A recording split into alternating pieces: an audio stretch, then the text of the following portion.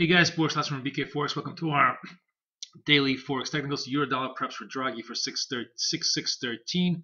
Trading foreign exchange on margin carries high level risk and obviously suitable for all investors. I ask you to read this disclaimer very carefully, understand all of the rest of the trading margin. Seek advice from an independent financial advisor if you have any doubts. All right, let's take a look at the euro and see what's going on. Euro got rejected again and again and again at the 31 level. This is the it's an hourly chart, and you can see this is like 1, 2, 3, 4. Really, almost 5 times we got blown out at 31 level. At the same time, though, and this is the interesting thing, there's a true battle between the bulls and the bears. Yes, we're getting capped at 31, but we're also getting bought at 30.50. So this whole consolidation really has been going on, unbelievable, like almost 4 days between 30.50 and 3100. Whoever wins tomorrow is probably going to be the telling sign for which way we go. So obviously we have the ECB meeting tomorrow. We'll see if that has a major impact. It could have volatility one way or the other. In other words, we could flush down, come right back up. It's one of those kind of things that you really need to be watched very carefully. The first reaction usually is not the true reaction. So I'll be watching this. I would watch for the first half hour post ECB in order to get a clear idea of where we stand. Maybe there will be a non-event as well. It's hard to say if he's going to say anything new at this point. Obviously, the key thing that everybody's looking for is negative interest rates. If he doesn't really say anything about that, and he puts more of a bullish spin on the events in Europe, Euro may actually start to rally off of this thing. So we'll see how it goes. But at this point, it's really being pushed and pulled from two directions. 3,100, 30.50 is the key range. I doubt we're going to be able to break that through Asia, but we'll be watching that very carefully ahead of the move. Yet, on the other hand, there's been a slide down, and now we're coming right back to a double bottom test of the 99s.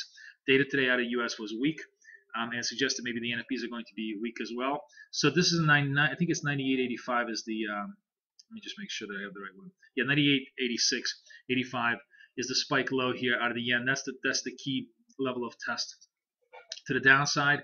The upside now, the 100 becomes the cap. 100 was kind of support, now it becomes resistance. Look at this. It failed at 100 a couple times here, and now it becomes the first level of resistance for the trade back up to the upside.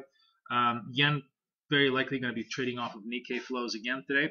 We get a negative move on the Nikkei. We could see 98.50 before Asia closes up shop. Cable, on the other hand, probably one of the best trades around right now in terms of high beta. It looks much stronger. We took out the 54s at the end of the North American session and still holding above the 54s. We've had 3 positive reports out of UK, so we'll have to see how cable trades out for the rest of the night.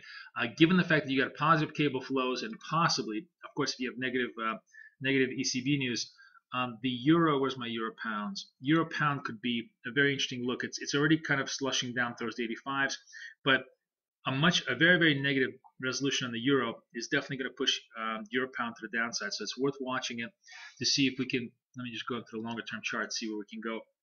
But a break of the 85s opens up back up to 84.50s, and really almost a retest of back up to 84.20s on a longer term chart. That's kind of interesting counter euro play outside of the pure euro movement. Last but not least, Aussie pretty much bringing up the rear. We prodded the 95.25s today, and of course we have trade data tonight. It's not very, very moving usually, but you never know what kind of flows we have. The break of 95s could have tremendous amount of optionality behind it. It could be a torrent to the downside, or it could just be a fake out. So I would not be playing the break of 95 right then and there, because I'll be watching it very carefully, because, as I said, it could be a notorious fake out where everybody trips the 95s and then pops it right back up. So watch it carefully. There's a lot of interesting stuff going on today. Tremendous amount of both level trades and news trades going on into the next 24 hours. Keeping our eyes on all the levels: 99 in yen, 95 in Aussie, 31 in euro, and 54 in pound. All the best. Boris Schlossberg, over and out.